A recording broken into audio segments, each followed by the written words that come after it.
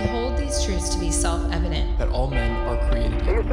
As a member of Congress, I get to have a lot of really interesting people in the office. Experts on what they're talking about. This is the podcast for insights into the issues. China, bioterrorism, Medicare for all. In-depth discussions. Breaking it down into simple terms. We hold these truths. We hold these truths. With Dan Crenshaw. The Eagle has landed. Welcome back, everybody. It's tax season. And as that season approaches, we are faced with that perennial question. Why do we subject ourselves to this torture each and every year? Isn't there a better way to raise money for the federal government without these massive compliance costs and inefficiencies? I mean, can you fill out your taxes, or do you have to pay somebody to do it? While the Tax Cuts and Jobs Act that was delivered under the Trump administration, written by my good friend, Congressman Kevin Brady, it was a good success. There was obviously some solid growth, I think, that came from that, some tax cuts, but it didn't get even close to where we wanted to be with simplifying our tax code. I mean, truth is, compliance costs still run about $300 billion. Our economy doesn't grow the way we would like it to. And one option to boost our economic competitiveness is to fundamentally overhaul our tax code with something like the fair tax. But it has, of course, become quite controversial. Now, we're a little late to the game. This was controversial a couple months ago. But the truth is, I have two great guests that are going to talk about it, and it took a while to get us scheduled. And what better time to talk about this than in the middle of tax season? So speaking in favor of a general consumption tax is John Cochrane. John Cochrane is a senior fellow of the Hoover Institution at Stanford University.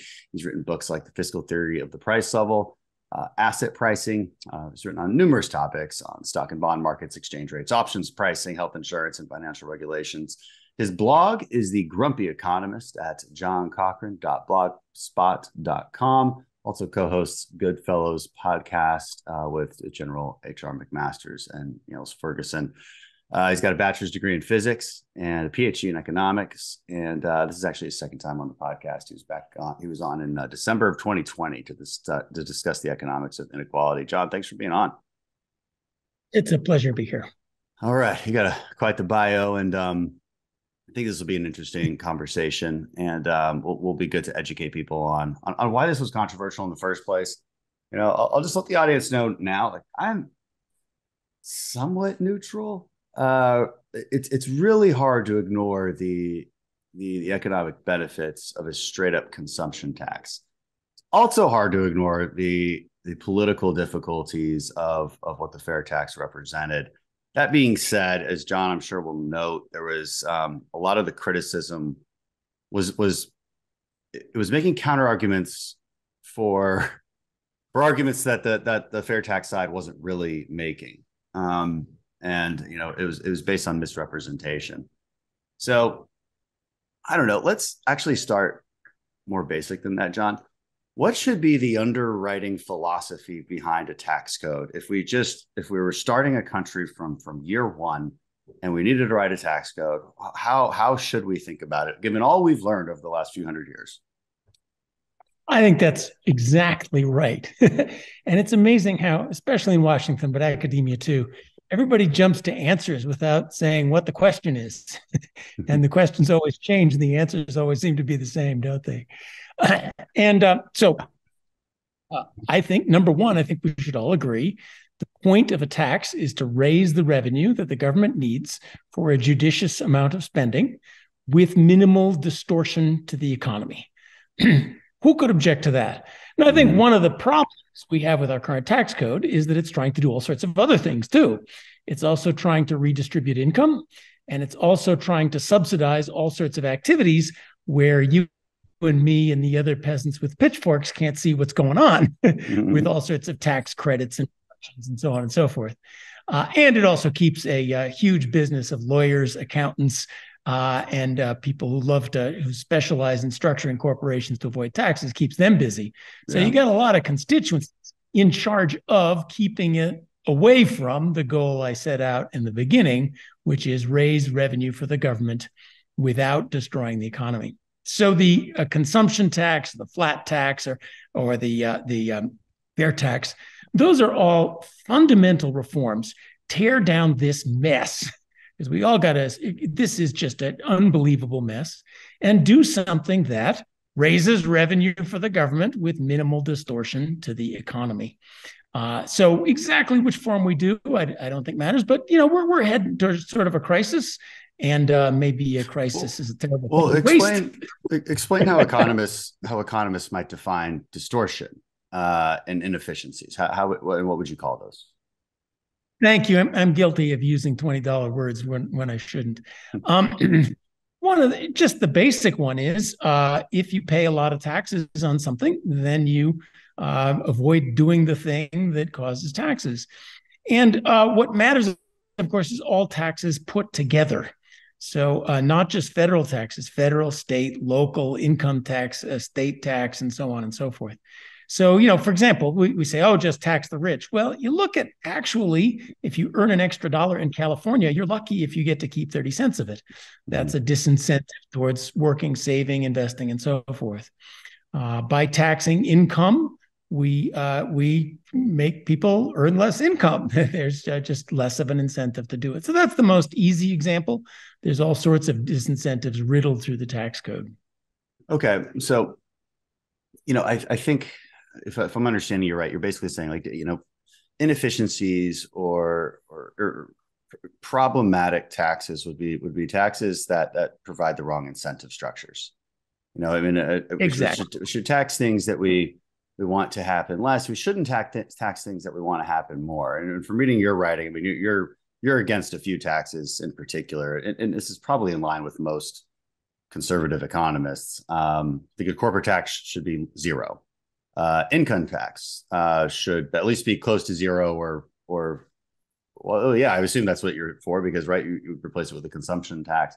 I was curious about the corporate tax. You made some good arguments on that, explaining why abolishing the corporate tax and why it should be zero would probably be more progressive than it would be regressive. Why is that? It is now. I do want to put some, again, the question is important. I want to focus on the incentives. And there's this in this debate. Why do people yell so much? Because it's all about Dan should pay more, John should pay less, as opposed to let's focus on the incentives for Dan and John to get to work and do things for the economy. So the corporate tax is one that's full of disincentives. Corporations pay no tax. Let's just face that. They collect the taxes. Every cent that the corporation pays to the federal government comes from higher prices, lower wages, or lower returns to shareholders. Just take your pick, which one it is. Now, there's an assumption it's all going to come out of lower returns to shareholders. Good luck with that, because shareholders can go somewhere else, in particular abroad. And that's really one of the main economic reasons for a low corporate tax, along with a low tax or no tax on rates of return. If I invest something, put it in a company, let's say I make money, I pay taxes on, I invest it, put it in a company, hire people, make a product, and get a return later on. We shouldn't tax that return that comes from later on, as opposed to consuming it now.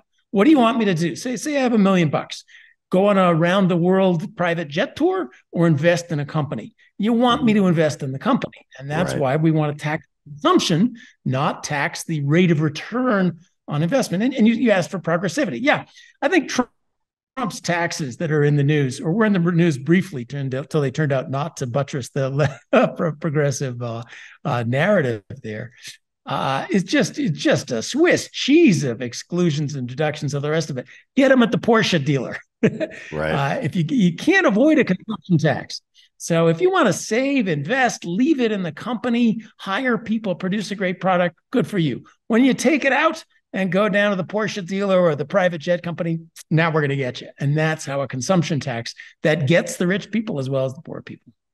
Yeah. And this was what was, I don't know that Republicans made this point very well, but, the reason we should be against 87,000 new IRS agents is for the simple reason that it's trying to put a Band-Aid on the problem that we created. Well, it's a really, really big, expensive Band-Aid at that. But the Band-Aid would be your tax system is so complex. It takes so much to comply with it. You have to hire so many people to do it. Why not just make it simpler in the first place? and abolish the need for 87,000 IRS agents or an agency altogether? It really begs that question. I mean, Americans would like, I'm sure, to be able to understand how to fill out taxes without hiring somebody every year. It's costly. Depending on how complex your taxes are, could be thousands of dollars, could be tens of thousands of dollars. I'm sure for most companies, it's tens of millions of dollars. And I think that the total is estimated to be $300 billion. I'm sure we could use that $300 billion for quite a few other things. And it's worse than that. Fancy people they readjust how they run their businesses in order to avoid taxes. And I think it really gets to the fairness. When you look at Trump's taxes, 400 or so separate independent pass-through LLCs, Swiss credits for low-income housing and all the rest of it, all of it legal, although pushed right to the end. Average Americans look at this and, the fairness issue of it. Yeah, there's a sense in which this is great. Because in part, we pretend to tax at a high rate, and then there's this Swiss cheese of special credits and deductions, so we don't actually collect it. And I want to go back to the distribution thing, because, again, we need to stop focusing on the federal income tax alone and how redistributive is it. Taxes, all taxes matter. The total amount I pay between what I earn and what I get to consume, state, local, sales tax, that matters for incentives, and the whole transfer system matters. The taxes themselves don't have to be progressive if you use the money to just write checks to people. And as an economist, it's hard, there's incentives there, but if you just want the incentives, take the taxes that come in. If you don't think it's progressive enough, use those taxes, write checks to whoever you want on budget, allocated, voted every year. That's how a democracy works. You don't have to have the tax system be the one that does the redistribution. You, the people's representatives, go write checks to whoever you think needs redistribution if you want redistribution. That's just much more efficient than trying to do it through the tax code. There's not a whole lot of data collected on this on an annual basis, but there was one OECD report that suggested that the United States had the most progressive tax system in the world, which just blows the mind of liberal economists and Democrats. Do you think that's still the case? It's absolutely the case. And the reason is, this is something we're going to have to face. It's not that taxes on high income people are that much lower elsewhere in the world, though a lot of the rest of the world taxes capital income less than we do. They've figured out that that's a growth destroying tax. They tax regular income as high as we do. The rest of the world taxes middle class incomes. Europe has a middle class welfare state, and they pay for it with middle class taxes. And that's why it's less progressive. Everybody pays real taxes in Europe. Yeah. And, but they also pay a VAT tax. And so this gets to your point on a consumption tax, but it also kind of gets to the point that the critics of a fair tax have, which is that it's more of a political criticism than it is an economic criticism. But their point is, you're just going to pile these taxes on top of each other. It's going to be just like Europe, where we have high income taxes and a high consumption tax, and we're all going to lose. Yeah, that is. And now I should defer all political questions to you, but let's just, for our listeners, proposal of the fair tax was, we'll put in a national sales tax, and we could use a VAT, we could use a sales tax. So I don't want to argue, or a consumption tax. We don't have to argue about which form of that is, with a little bit of progressivity in it, and it will fund whatever other progressivity we want. And we will get rid of the income tax, the estate tax, the corporate tax, everything else. Yeah. Now, then there's the trust. Can we hold them to the deal? Because what Europe has is, of course, all of the above.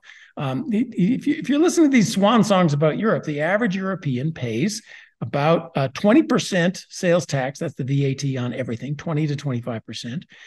Your payroll taxes, Social Security, Medicare taxes can be as high as 40%, and a 50% income tax. They kind of get pocket change to go home with at the end of all this. This is what, a solvent welfare state costs you. So the danger is, are we going to really just get now? I don't like that argument because it says America must always tie herself to a horrendous, unfair, inefficient, terrible, outdated, it was invented in 1913, income tax system, merely because we can't trust ourselves that we won't keep this thing when we add something new and better at the same time. So I have more faith in you and your fellow legislators and the ability to strike a deal and actually reform this country. That seems like horrible cynicism to say we must tie ourselves to something terrible because we don't trust the bargain to come out. And similarly, some of my fellow economists say, no, you got to keep the income tax and not the VAT or this sales tax, the fair tax, because those are so good at raising revenue that we have to constrain the government to only raise what it can raise by income taxes. Well, government doesn't seem restrained in its spending by lack of tax revenue lately. So I don't like that argument. Let's fix this. I actually agree that because we hear it all the time in conservative circles. You got to. The only way to shrink government is to choke it off, choke off the financing of it. And I think that misrepresents what the true philosophy of conservatism is with respect to the size of government. When we say size of government, like I've never meant it literally. I don't mean like the size of their buildings or even the size of their budget. What I mean is the size of their power. That's what you should mean. And their power is governed by laws and regulations. That's what we have to target shrinking. Because obviously we want to spend more money on certain things, and we're a growing country, we're a growing influence, we're growing complexities. It's not crazy to want to raise revenue. What is crazy is to want to increase the reach and power of government. That's what we're trying to shrink, and that's what I try to remind all conservatives at any time I can. I actually just want to repeat your point about corporate tax because I hadn't heard that the way it described before. I've always instinctively been at your position, but I want to repeat for the listeners how important that argument is. So, as you said, corporate taxes they're never paid by the CEO. They're never paid by the corporation. It's a non-personifiable thing. So it's either paid by lower wages. It's easier to decrease wages. It tends to be easier to decrease wages on your lower income workers simply because they're less competitive. And would I be crazy to say that? They're going to get it from raising prices on consumers. That's usually fairly easy to do. Or they're going to screw over their shareholders, which they'll never do. So which do you think it is? And I thought that was such a great point. Well, and also it's not a matter of will. If they could screw over the shareholders, they would have already done it. It's a matter of right. It's proven who can avoid it. And it's if everybody has to pay a corporate tax, we can all raise prices because I know the competitor has to raise prices too. We can all lower wages because I know the competitor has to lower wages too. Shareholders can run. They can offer you a lower price for if they know there's going to be a corporate tax coming out of the dividend, they're not going to give you as much money for the shares. It's very hard to keep shareholders and bondholders. You can't screw them because if you don't pay the bonds, you go under. So capital markets, it's just easier for them to avoid being taxed than you and me. Okay, so let's if we can dive into the actual specifics of this specific bill, and I wanted to avoid that to an extent, but it's still good for the audience to know. What I really wanted to do, but we've kind of done it already, was this broader conversation about the principles of a flat tax or a consumption tax, why an income tax isn't a good idea, again, if you're just starting a country from scratch, why a corporate tax isn't a good idea if you're just starting a country from scratch, why a capital gains tax isn't a good idea if you're just starting from scratch. But this particular bill, effectively does all of that, and then it settles on a couple things, right? A 30% consumption tax rate. What I'm curious how I haven't asked Buddy. Buddy's a friend of mine. Buddy Carter is the one who introduced this bill. He's a friend of mine. I didn't ask him about this specific bill and how they came up with 30%. Maybe why not 35? Why not 25? I'm just from my own curiosity. And then some of the most potent criticisms are how that redistribution would actually work. Because like you said, there's some people who they claim will be hurt by this, right? Your lower income folks and your senior citizens. And I think part of the idea would be these redistributions, these checks that come out, I guess on a monthly basis. But I guess the criticism is that becomes just another entitlement program, another universal basic income type of proposal. So I guess two questions. Maybe explain that redistribution part, either in theory or as it pertains exactly to the legislation. I don't really care. I just think it's an interesting conversation. And also, how do we even come up with 30%? Okay, so I'll answer the last question first because it's the easiest. Basically, the tax rate is going to have to be set to pay whatever the government wants to spend. And if the government wants to spend 50% of GDP like they do in Europe, eventually that rate's going to have to go up into the 50 range, because if that's what you spend, that's what the rate's going to have to be. And if you spend a whole lot less, the rate's going to have to be a whole lot less. So I wouldn't focus on the headline rate, because if you guys say 30% and then you spend a whole lot of money, well, the debt's going to go up and you're going to have to raise that rate. So the rate is really, over the long run, set by how much spending is going to be. The rate is shockingly high. Well, that's because spending is shockingly high. Yeah. If you're state and local, we're spending in the mid 40% of GDP. That, the tax, you're going to have to, the average tax rate is therefore eventually 40% or so of GDP, and 50 in Europe. And this is what I love about the consumption. People say that rate's too high. How can you have such a high rate? No, you're paying that rate now. You're just spreading it out over federal, state, local, corporate, estate, and all this other stuff, so you don't notice it.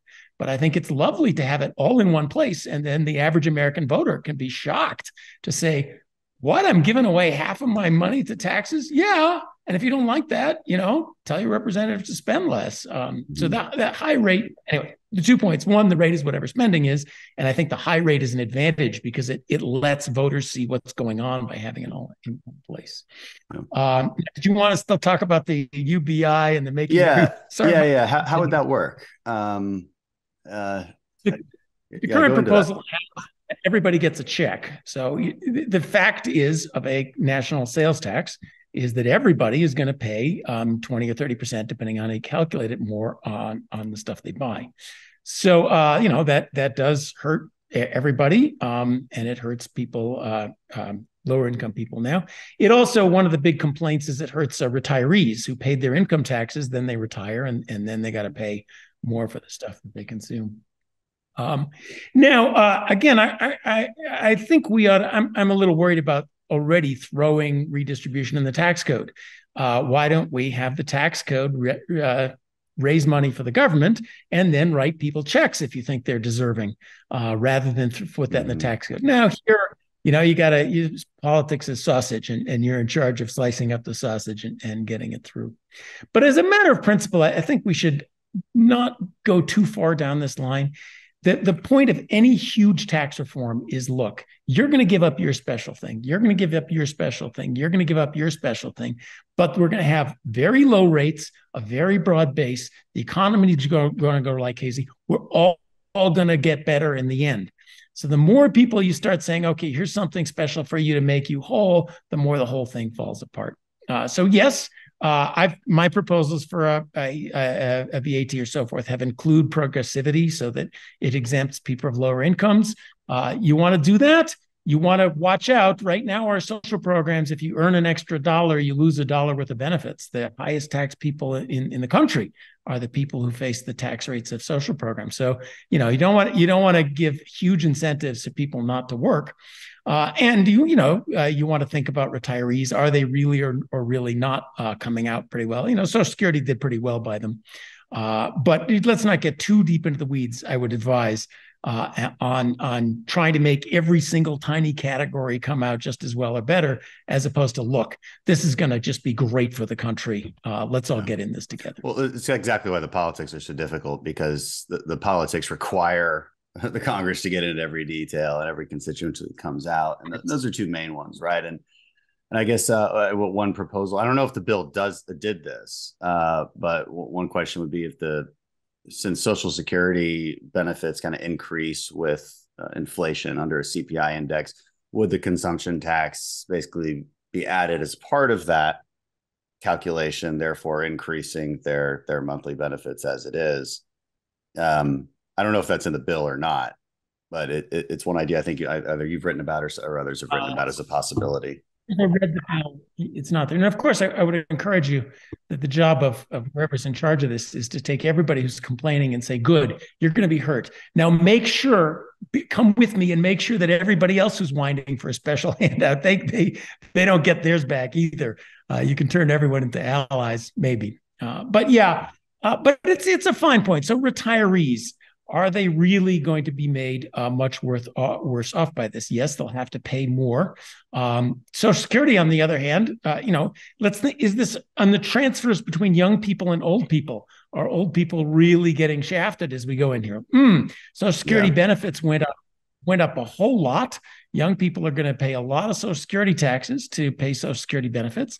They're nicely indexed. Social Security benefits are indexed for inflation a lot more than my salary and your salary. So they're doing okay there.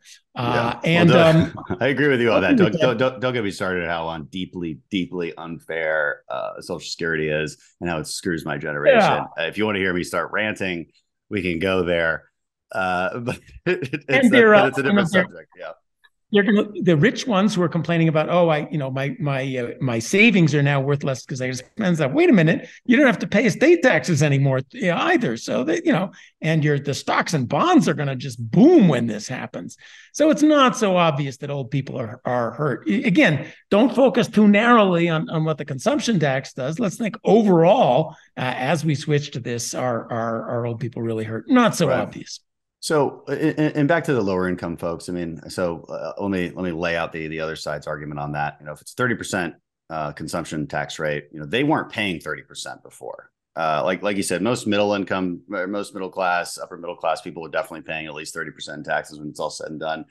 Lower income or not, they are usually paying effectively zero, and so this would increase costs, and hence why the what would be eventually a UBI distribution. I mean, would that be easy to do? Would that be easy to do fairly? And one of the criticisms maybe you can respond to from Grover, which I know he'll make, or because I've read it, is that that the legislation does that, but doesn't put any work incentives on there. And is that something? Would you agree with that criticism? Well, a true UBI, everybody gets $10,000, including you and me. Mm-hmm. There's no work incentive to that, because it's just the $10,000. Now, usually these are means tested. So as you start earning money, we start giving you less money, and that's where you get the worst work disincentives. But again, I think it's a mistake to just focus on this one thing. We have a huge social safety net. So people with low incomes, I think half the country is getting food stamps right now. Food stamps phase out with income. Social Security is taxed, so that phases out with income. The earned income tax credit phases out with income. Housing vouchers, earn too much money, you lose your house. Medicaid, earn too much money, you lose your health insurance. Obamacare, earn too much money, you lose your health insurance. So there's this. First of all, we are already transferring an enormous amount of money in kind and in money to people with low incomes. Good or bad, I don't want, just don't forget that's already happening. Yeah. And I would, now there's been a similar talk about let's have UBI instead of all that. That one I don't think works, in part because we're not going to, we can't afford it, and we are going to keep giving people targeted benefits. But I would just say, instead of trying to fold UBI and transfers into this tax code, why don't we look holistically at the entire social safety net, cash transfers, which could be to everybody or just based on income and so forth. Let's look at the disincentives of the entire system put together, and think about that, as opposed to focus on this $10,000 UBI as if there was nothing else going on. Yeah, and again, we're sort of talking about the legislation. I don't remember exactly what's in the legislation. It's never come up for a vote. It's never come up in my committee, so I've never really studied it for good reason. I don't know how much you have either. So I don't even remember what was proposed in this specific fair tax bill. Do you? As I remember, everybody gets a $10,000 check. Everybody. But okay. I may be wrong about that. Well, to handle the disincentive now at huge cost. Every time you do that, the rate on everything else goes up. The principle of good taxation is low rate, broad base. So and that's a danger. Going to start, please, in Congress. Don't carve out food. Don't carve out medicines. Don't try to carve out things that poor people buy as a ham-handed way of transferring income. Because every time you carve something out of the tax, you got to raise the rate on everything else. Yeah. No, I certainly tend to agree with that. But that actually got my mind thinking about something else, which is like the luxury tax. So if you went to if you wanted to keep the tax code still highly progressive the way it is, but you wanted it to be a consumption tax, is there an efficient means to tax luxury items or increase the consumption tax for purchases over $1 million? Because obviously poor people aren't doing that. And also, is there an efficient way to say, look, food isn't going to have that consumption tax? Like when you go to Kroger's, it's just that consumption tax doesn't exist. Is that would there be an efficient way to do that? Well, I think it's a bad idea to start going down that path in the first place because rich people eat food too. We do have we're already doing that. It's called the food stamp program. It's called SNAP, and if you do it right, it has work incentives to offset the income problems. If you do it right, gets the kind of food. But that's a big if. That's a big if. It's a big if. But simply exempting all food means you're exempting caviar and champagne at the same time. So I think that's just that's where the Swiss cheese starts to creep back in again, and fight the Swiss cheese as much as you can. Do your redistribution with your redistribution. Do your taxing as efficiently as possible. And then also, quickly we start into you're going to see tons of lobbyists. No, fishing boats aren't really a luxury tax because poor people fish. You only want yachts that have swimming pools on them to be luxury tax.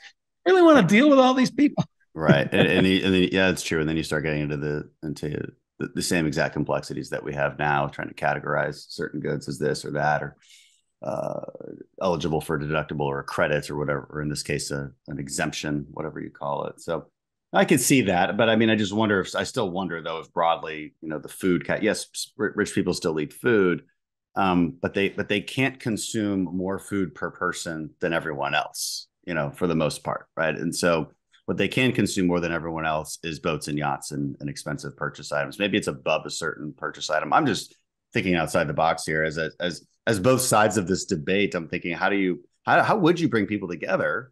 Because I think about it politically too. How would you bring people together to get the most economically efficient taxation system, but within a political reality?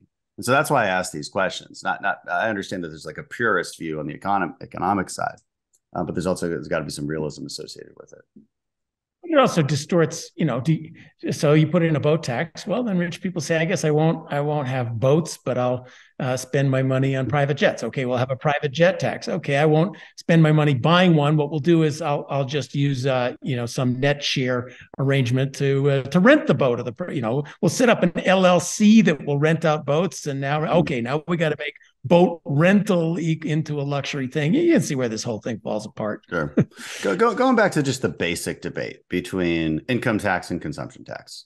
So what's the best argument you hear from more liberal economists? Because I can't imagine there's many that want a consumption tax versus an income tax. I'm sure they argue, correct me if I'm wrong, but I assume your more liberal economists will argue for an income tax. That's the kind of taxation they like. They like it to be progressive, et cetera. You argue that a basic economics 101 shows the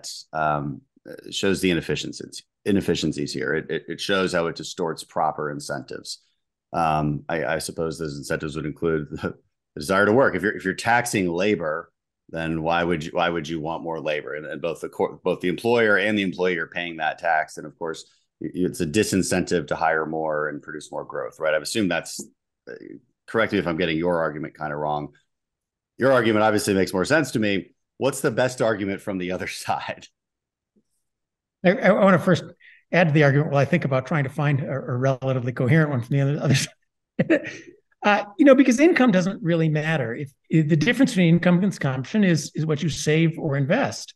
So if you have a lot of income and you use it to build a factory and employ people, why do we care about that? What we care about is your consumption. And really, income, why do we have an income tax at all? It's a fairly meaningless economic thing. You have high income in your middle years and low income when you're young. And kids count as low income because they're just starting their work. But, my kids are going to be okay. Old people count as low income because they have lots of saved assets. But, what counts is your consumption level over your life.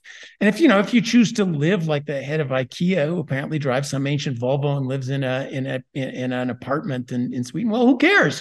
Your money is just sitting there being productive to your fellow citizens. Why do we have an income tax? Because in 1913, we didn't have the technical capacity to have a consumption tax. The government could measure income. It's the only reason we get it. It's like, why in the 1400s did the UK have a window tax? Because they could measure your windows, not because they thought it was a particularly good idea.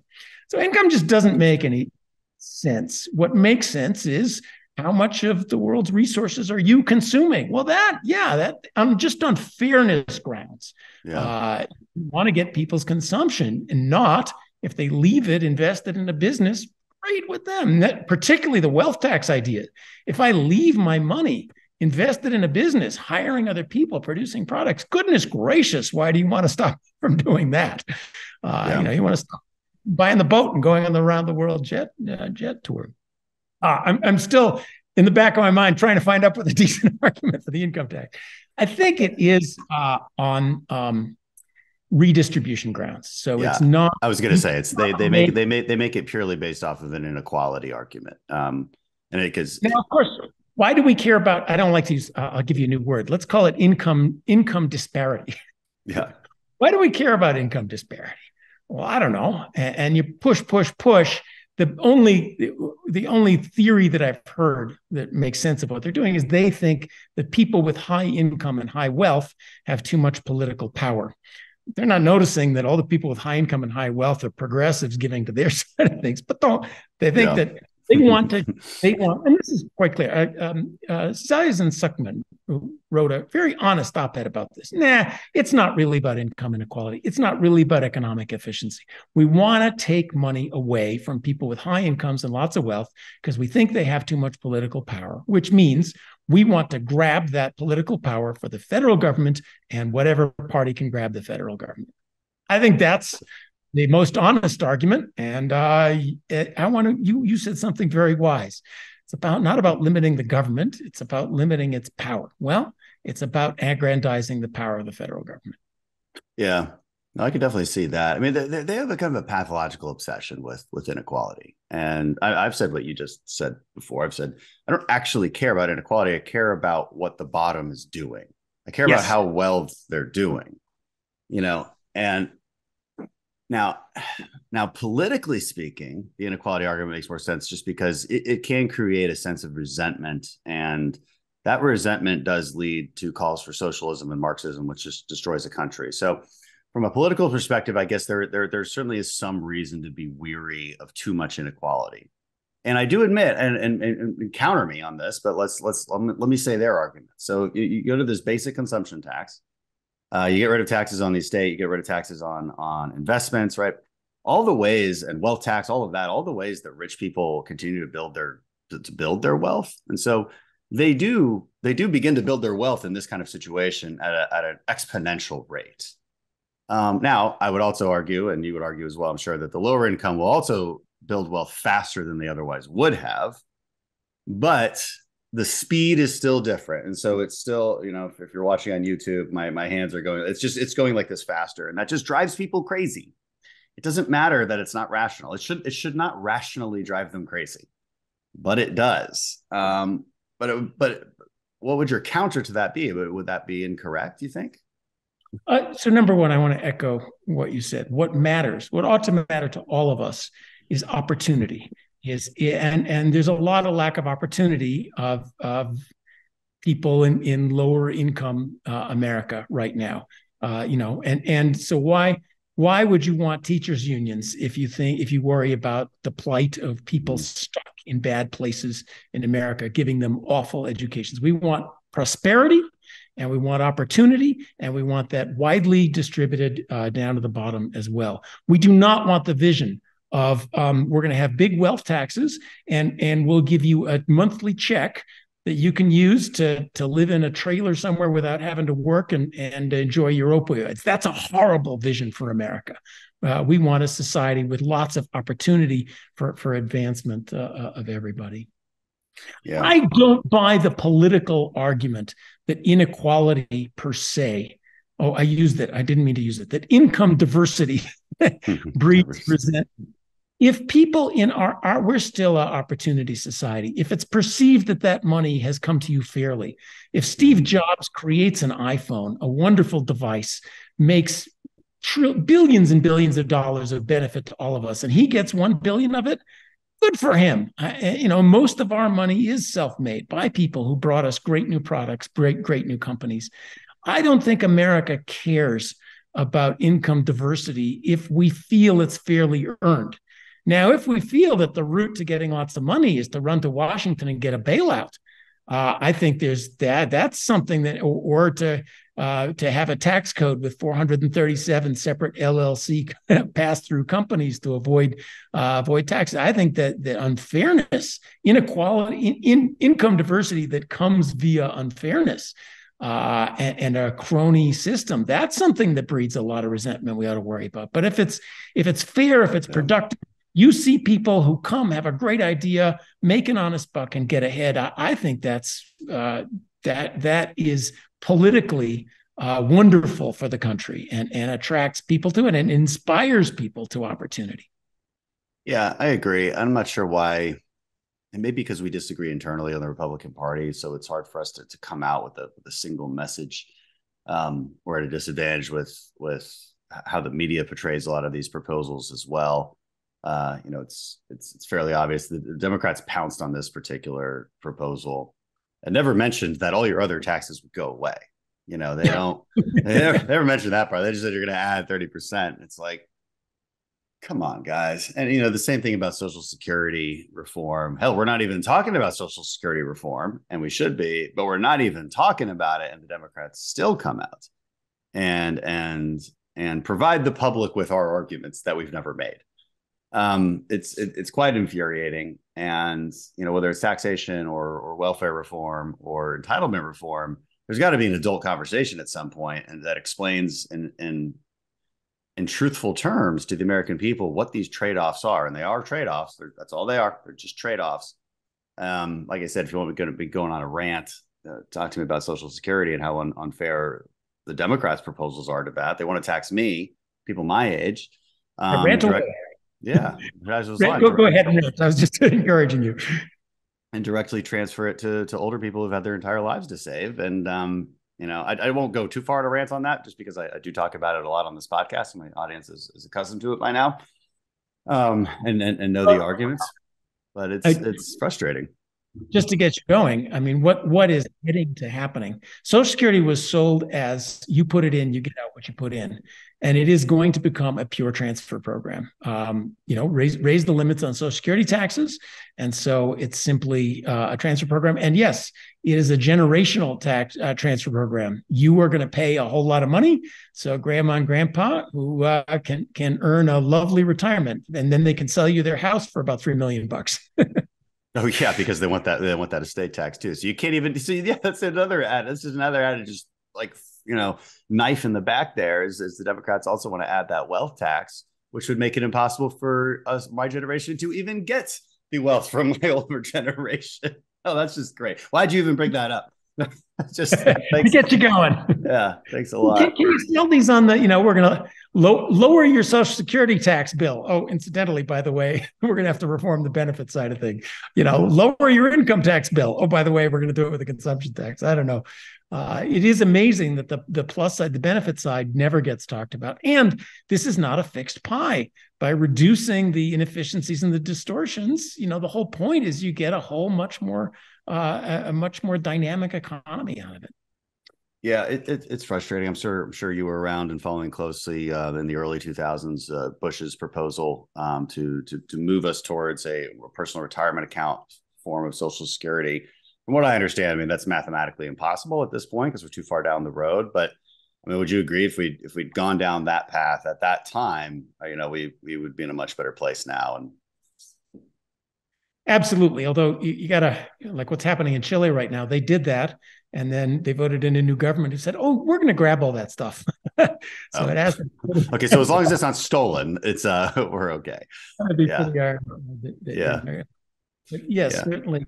Moving towards that system would have helped a lot, and the sooner we fix it, the more time there is to move to a system that helps people who really need help without so taxing and regulating the rest of the economy that it falls apart. Is there a way, since we're on the subject, and I'll end with this, as we got to move on soon, but what do you think, let's say from the economic perspective, what the best compromise would be? If obviously the factors in the equation are benefits and taxes, we're just talking entitlements here. What would the best compromise be? Because in my head, I'm trying to think, what would they go for?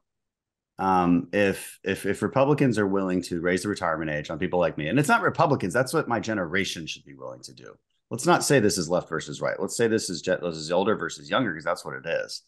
And so each generation has to give something. The younger generation doesn't want to be taxed more, but we're also living a lot longer. Maybe we should retire later. Okay. Older folks, they're reaping a ton of the benefits from living longer. The inflationary index has raised their benefits pretty drastically. Now, would they acknowledge that? No, I've never seen a single person ever acknowledge that, but of course it's happened. So you got to give something here and there. Bernie Sanders says he just wants to eliminate the cap. So just for people so they understand, when your FISA taxes get calculated, if you make $200,000 a year, only like $130,000 of that is actually taxed. And so Bernie Sanders' argument is that really benefits the wealthy, because, if they make a $2 million paycheck, only that first $130,000 is taxed. Okay. I mean, I kind of get what he's saying there. At the same time, $400,000 paycheck these days for a family of four, you're not exactly enormously wealthy. You're getting taxed a huge amount, especially if you live out where you live in California. You're not exactly hugely wealthy here. Is there? So I always wonder if they'd be willing to go for sort of a donut. Would that make sense? Would you keep the cap where it's at, but have kind of a donut there where you start the cap again at, say, $1 million or $2 million? What do economists generally think about that? I'm only thinking about it through the lens of compromise and trying to fix the system. Well, raising the cap makes a fundamental change in what this program is. Roosevelt sold it as you're saving for your retirement. What you put in is what you get out. That was always kind of a wink, wink, nudge, nudge, but that was the American political deal. When you raise the cap, because if you earn $1 million and you pay that much more into Social Security, no one's raising your benefits. That's a really good point. So I didn't never thought about it that way. Yeah, that's a very good counter argument to Bernie. Thank you. Okay. The benefits are still going to be capped, and the benefits are going to be taxed as they are now. Right. So it becomes a pure transfer program. Maybe yes, maybe no, but let's tell the American people we're breaking Roosevelt's promise, and this is now a pure transfer program. Now it seems like, rich guys, they can pay another 5%, but you do have to ask how much. Let's ask Mr. Sanders, who seems to be Senator Sanders seems to be fairly well off. What is the right tax rate for a very wealthy person? If somebody who earns $1 million a year earns an additional $1, how much of that should he or she be able to keep? Right. And then where are we now? Because if you add up federal, state, local income taxes, estate taxes, property taxes, my calculation for me in California, or I'm not quite at the high tax rate yet, but someone in California at the highest levels, you're already getting to keep about 30 cents on the dollar that you earn extra. That's so wild. If we do that, now you earn 25 cents on the dollar. There comes a point, the famous Beatles song, 19 for you and 1 for me. There comes a point. You're not going to want to earn more. And on either fairness or efficiency, right. It's unethical too. I mean, it's pretty unethical to say to people, you have to work, 10 months out of the year just to give it to Uncle Sam. That's just on the margin. Yeah. And I would say also, so it's really puzzling. We want people to save for investment, and then we tax the rates of return. And then we realize, that's really a dumb thing. So we have all these special 457Bs and provisions of the tax code to not tax some things, but then you can't take it out. Let's just get rid of taxes on interest, dividends, capital gains, and corporate taxes. Don't tax investments that, we discourage people from saving for retirement. And then we say, why aren't they saving for retirement? And then we put in this Swiss cheese of horrible things with horrible rules that if you screw up the rules, as I just did, you end up paying an enormous amount of taxes. That's ridiculous. Stop taxing people. But before we say there's a special account that you can use, just stop taxing people when they do save and want to save it for retirement. Just be smart about it. All right. That's a good way to end. Let's be simple about it. John, I appreciate you coming on and talking about this issue with us. It'll give something to think about for people as they enter the tax season. So thanks for coming back, and enjoy the snow out there. It's always a pleasure. And I must say, when people say, "Oh no, nobody in Washington knows what's going on," you and you, as you show from the shows, you're a wonderful counterexample. Yes, indeed, there's plenty of people, really smart people in Washington. So keep up the great work. I appreciate it. Yeah, more than people realize, and certainly not the ones that get any credit for it. But they're out there. They're out there. I don't know if there's plenty, but they're out there. That's for sure. John, thanks so much for being on. It's always great to have you and great to talk to you. Pleasure.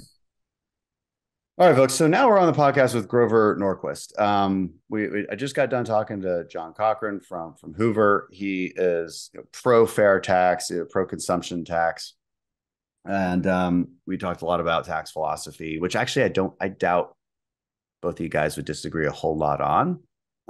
Maybe there's just disagreement over the specifics of this particular bill.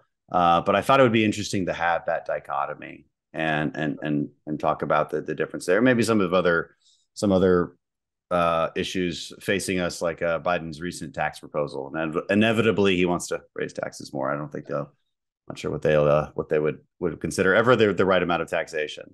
So fair tax to start. We'll start there, but I'll tell people who you are real quick. So you're president of Americans for Tax Reform. You've been a taxpayer advocacy group. You founded in 1985 at President Reagan's request. So I wanted to tell people that you've been at this a very long time. And I think that's rather interesting. So both an MBA and a BA in economics, both from Harvard. So you know what you're talking about. And you've written against the fair tax. Is your issue with the fair tax? And maybe we should quickly go through again for the audience, like what exactly it was. But is your issue with it more political or also on economic grounds? It's largely political, and the political problem is so big that you don't get any further than that. Americans for Tax Reform was set up to argue for moving towards a single rate tax, a flat tax that taxes consumed income one time. Okay. Now, a sales tax would do that for you. But what do we have? We have a constitution in the United States that allows an income tax. Does not allow a sales tax. It's not in the Constitution. You can have under Constitution an income tax. You can make an income tax single rate. There are 12 states, actually 20 states, have a single rate income tax. 8 of them, like Texas, it's 0. 0 is the best number for flat rate income taxes. But other states, 12 other states, have 3, 4, 5%, but they're single rate. The reason you want a single rate is because it's very difficult to increase. You have to look at everybody in the state and say, I've got this really good idea and you're all paying for it, in which case they go, we're all listening. And single rate taxes in Illinois are under 5%, okay? Graduated income taxes in California, 13.5%, New York, 10%, Minnesota, 10%. Illinois, flat tax, single rate tax, less than 5%. And it's very easy to take a flat tax down because you go, we're going from 5 to 4. Everybody goes from 5 to 4. You mean millionaires and poor people and middle income, everyone goes from 5 to 4. Well, that's fair. Okay. And then you can take it down towards 0, as 10 states are now doing, phasing their income tax down towards 0 to catch up with you guys in Texas. So you got to start cutting some other taxes. So you want to go to a single rate tax, not because it's fair. Taxation is taking money from people who earned it and giving it to people who perhaps didn't earn it. That's not fair. Okay. That's taxation. That's government. That's a government monopoly. But it is understandable what a flat tax is. You know that the guy next to you makes twice as much, is paying twice as much in taxes. Got it. I understand what's going on here. Single rate tax. You don't want to, and you want to tax consumed income, consumption. You don't, what right now, the federal government, they tax you when you earn $1. If you just waste it, then they don't tax you again. But if you invest it in the bank, they tax the interest. If you invest it in a 401k or an IRA, they tax the capital gains. If you invest it in a company, they tax the corporate income there. If you're stupid enough to die, they take maybe half. Okay. So they keep coming back and biting the same apple until you're left with a little core at the end. And that's your life savings you get to retire on. So what you want to do is that. Now, some people say, why don't we take the present income tax and eliminate it? Oh, really? How? Well, we're going to get two things. We're going to get the House and the Senate and the president all to agree to that. When? And if you did, and we're going to replace it with something, if you don't abolish the 16th Amendment, which allows an income tax, anytime the Democrats win the House, the Senate, and the presidency, right back in with the income tax. And you got nothing. You have an income tax and the fair tax, the sales tax, or the value-added tax, a consumption tax added, which isn't in the Constitution, by the way, added to the present income tax. So you have two tapeworms. Why would you risk having two tapeworms when you could take the present tapeworm and make it smaller? If you want to make the income tax the economic equivalent of the sales tax, exempt, increase when you reinvest, allow people to save without having zero capital gain, zero tax on income that you have already earned once, and you put it into a 401k or an IRA that's not just for education or just for retirement. It's for anything you want it to be. Bush had this. George W. Bush had this as an idea, the universal savings account. So you take it in, and then everything you save isn't taxed. Yeah. And if you take it out and buy a yacht, then you would pay taxes on it. So you can get to the economics of a sales tax simply by reducing and simplifying the income tax, and you haven't risked creating a second one. But the other reason, the DeMint reason, the Nancy Mace reason that you can never, ever, ever, ever move from an income tax to a sales tax is that you're talking about 30% or more on the sales tax to get rid of the income tax, the death tax, the Social Security tax, all of which are income taxes on income. And because you have to have an IRS if you have any of those things. So you move it over to a sales tax. If you're 20 years old, it doesn't matter too much to you if you pay your taxes when you earn $1 or when you spend the $1. Same thing. But let's say you're 65 and you spent your entire life paying the income tax. Have we got a deal for you? It's called the fair tax. We're going to get rid of the income tax. Yes, I know. I'm not working anymore. Now I'm retired. I'm going to spend my life savings. Aha! And your life savings is now 30% less than it used to be because everything you buy with your life savings will have a 30% sales tax on it. Are you happy? Or do you want to disembowel the person who thought this up? Okay. And 65-year-olds vote and 20-year-olds sometimes remember to vote. This is what almost beat Senator DeMint when he was running for Senate. He was 11 points ahead. His opponent said, DeMint has endorsed the fair tax, and they ran a little ad. Fair tax is 20. They thought it was a 26% tax, more like 30%, really. Sales tax on top of all the other problems in life, and he went to dead even. He almost lost that Senate race in South Carolina. You shouldn't lose Senate races to liberals in South Carolina. Nancy Mace almost had her head taken off. Same reason. This has cost people elections. This has taken people who weren't close, shouldn't have been close, and almost destroyed them.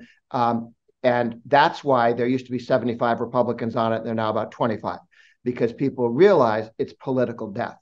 Well, it's interesting. It's interesting because I don't really hear any fundamental economic disagreements between you and John.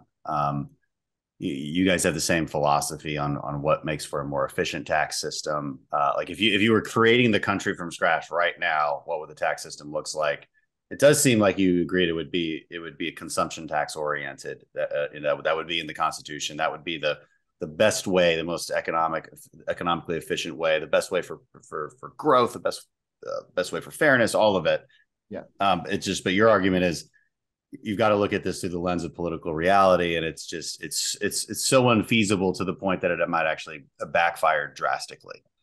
It would backfire drastically. Every European country, when they brought the value-added tax in, which is basically, if you're going to have a 30% sales tax, the size of the IRS is going to have to make the Stasi look small, because nobody pays a 30% sales tax on anything in this country. You go down a block from Walmart and buy it out the back of a truck. and a 30% sales tax. So let's talk then about what the middle ground is. I mean, so the fair tax bill is kind of like the purest version of that philosophy, right? No. An income tax that exempts savings is the purest version of it. An income tax that exempts savings. Well, that seems to me like kind of a middle ground. Okay, but you mentioned that briefly. Maybe let's unpack that a little bit. But also, what if you had to negotiate with Buddy Carter's bill to make it a better bill, and make sure seniors weren't screwed out of it, to make sure that the lower income folks who aren't really paying effective tax rates anyway, but now would have a 30% increase in their costs. And it does address those with the UBI, which you've criticized as well. But I'm not sure it does address the issue with seniors. How would you address it if you want to make that a better deal for them? Would you just increase Social Security benefits by 30%? Okay. Why would you even worry about how to do something that can be simplified by reducing the cost of the income tax? If the votes are there to do something as dramatic, but by the way, if you abolish the income tax and put this non-constitutional sales tax in, and don't abolish the 16th Amendment, which requires 2/3 of both houses. Yeah, there's a lot of ifs there. Sure. 3/4, not no ifs. There is never in the history of America going to be 2/3 of the House and the Senate willing, and 3/4 of the states willing to get rid of the personal income tax. The left is never going to shrink that small. Yeah. And if they were that small, why would you risk a new tax? That means years and years before you could ever get the other, you could have a universal savings account. Just keep making the IRA, the 401k, bigger and bigger and bigger. And anytime you make money, you put it in there. You don't pay double taxes on savings and investment. When you pull it out and you spend it, then you recognize it as income. And you could save a lot more, and companies could grow a lot faster, and you would have abolished the problem that the fair tax people say they're working on, which is the double and triple taxation. The other thing they like to say is, we'll get rid of the IRS. But what they have to remember is the size of the police force to police. Half of the cigarettes sold in New York don't pay New York cigarette taxes. They're smuggled because the sales tax, the tobacco tax is high. That would be everything in a 30% sales tax future, not just cigarettes. The Full Employment for Smugglers Act. That's it. Oh, that's also an interesting counterpoint that I don't think I've heard anyone say before. So again, the middle ground, the proper way to get the best of both worlds within the view of political reality, like you said, simply increase those tax exempt savings accounts, allow people to, because it's frustrating. You and John again agree on this, right? You shouldn't be taxing investments.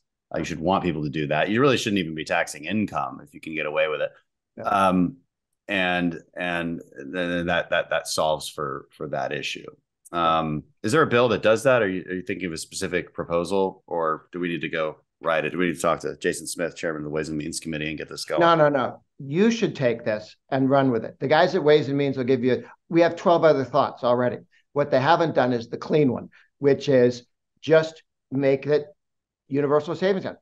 And the fact that the Bush administration was prepared to put that forward, and then they forgot to win the election in 2006, so they lost Congress. But this was the plan. This is what they wanted to do. It's what they should have done instead of invading Iraq. Anyway, there are a number of things that they might have focused on. This would have been the most important thing that the Bush people could have done to change the world, and they spent their political capital on other things. But this would make the United States head and shoulders above the rest of the world in terms of a pro-growth tax policy. Can we explain to people exactly what it means? So okay, so you everyone would have a universal savings account. You'd have an account. If you could choose to put a portion of your paycheck in there, and then that portion would no longer be taxed at whatever rate that you're taxed at. And then what can you do with that money, and when can you take it out? Well, we have educational savings accounts. We have health savings accounts. We have retirement savings accounts. You got a bunch of different accounts, okay? This would simply say it's a universal savings account. If you're not going to spend it and you want to save it for your kids' education, for a vacation later, for your retirement, for your health care, whatever you want to start a small business, if you're saving it, you put it into that account. That doesn't pay taxes, and it accumulates over time, interest and growth. You can put it in the stock market or whatever. And then when you take it out and spend it, then you would pay taxes on it at the end of the day, but only when you consume it, not as it grows. So savings would not be taxed, only consumption would be taxed. And you wouldn't have to put it in different, this is what I save for education and this is what I save for retirement. Well, what if I want to start a small business? Can I take my retirement? No, you can't. We're going to let you decide what to do with your life savings and how to spend them and what goes for healthcare and what goes for different things. And then you've not double taxed savings and investment. Okay, so that's interesting. So you have $100,000 that you've put in it. It's tax free. You can invest that entire 100,000 and say like a private equity or stocks, mutual fund. Yeah, like let it grow. It's not taxed then, but it is. But if you want to, but then you can use it for your kids' education. At that point, it is taxed. That would be how it works. When you take it out and spend it, then it would be recognized as income. So you'd pay taxes on that.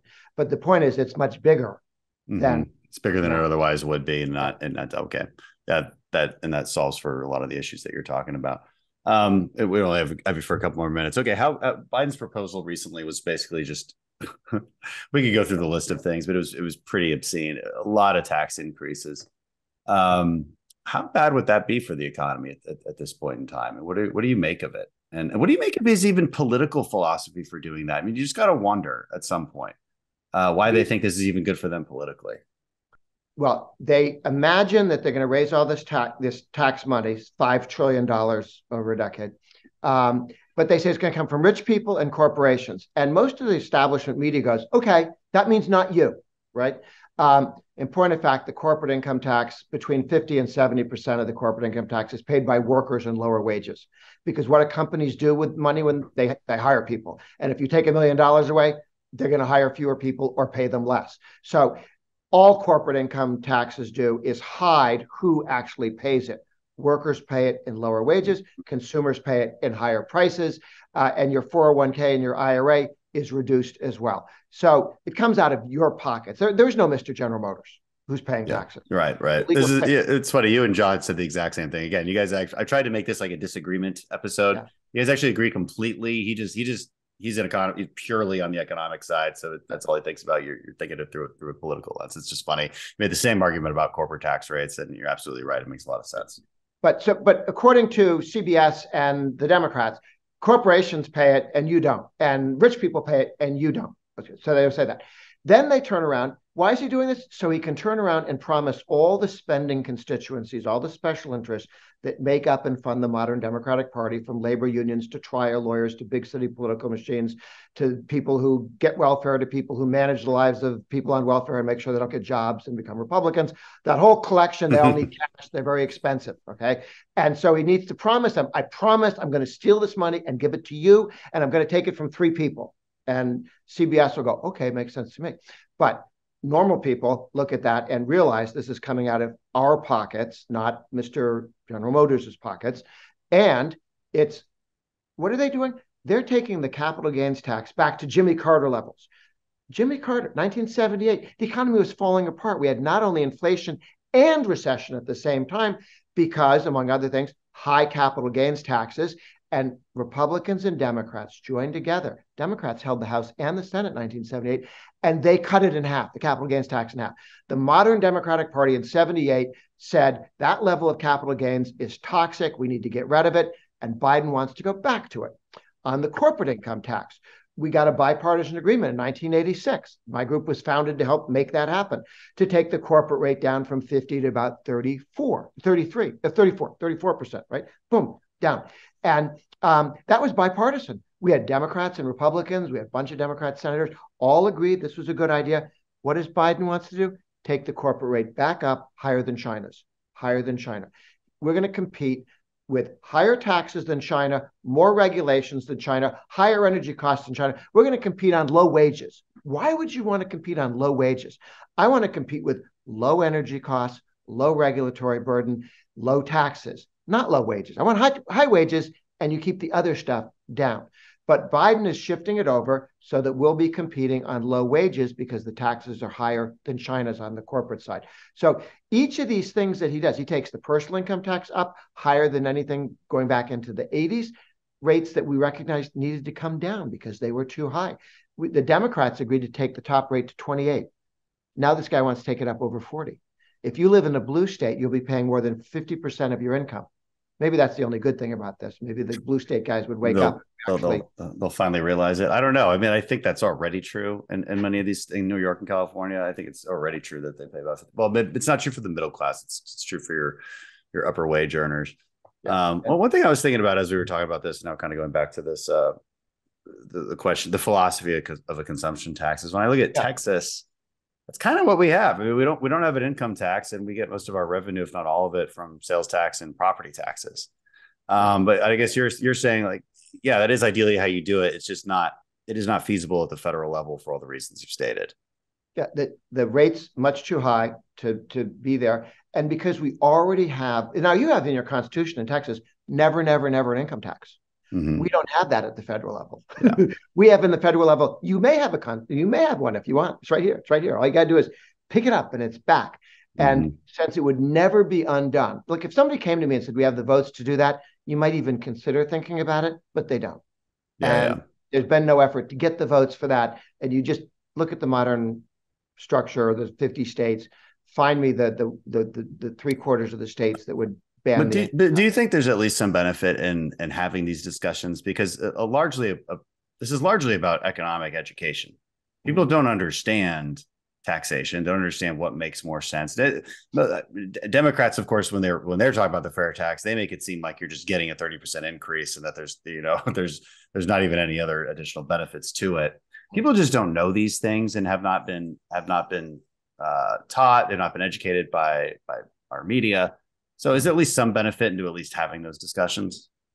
The benefit is that of the 75 Republicans who at one point co-sponsored this bill, we're now down to about 25 or fewer that are co-sponsoring now. Those 50 need an exit ramp, and that's the exit ramp. I just wanted to start a conversation about the importance of not double taxing savings and investment, because getting into the details of this bill and all the challenges with it, when you create a new tax, New Jersey had only property taxes, but they were way too high. So in 1965, they said, let's have a sales tax to get the property taxes lower. So they had two. They had sales tax and the property tax. And by 1977, property taxes and sales taxes were so high, they decided to add the income tax in order to keep the other things low. So now New Jersey has a very high income tax, a sales tax, and very high property taxes. It's got 3 tapeworms instead of 1. And the theory that a second and third tapeworm would make the first tapeworm get smaller doesn't work with taxes or tapeworms. So the dangers of new taxes of that. Okay, look, what the left wants in America is a value-added tax and an income tax. When you come in and say, how about sales tax? Sales tax, you cannot collect a sales tax at 30%. You could collect a VAT at 30% because the way it's policed between companies, they have 25% VATs in Europe, and they make that stick because everybody reports on each other. Everybody works for the IRS in business, telling who has and hasn't taken that tax.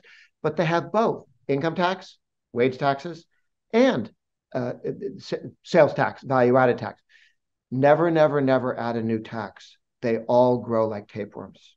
Take the ones we have and shave them down. That's the conversation. Why not have a universal IRA, universal USA, universal savings account?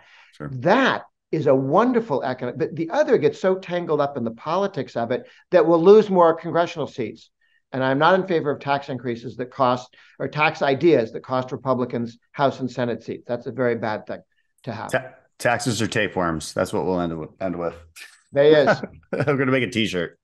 Taxes are tapeworms. I like it. Grover, I know you got to go. And thanks for spending some time with me and going through this. I really appreciate it.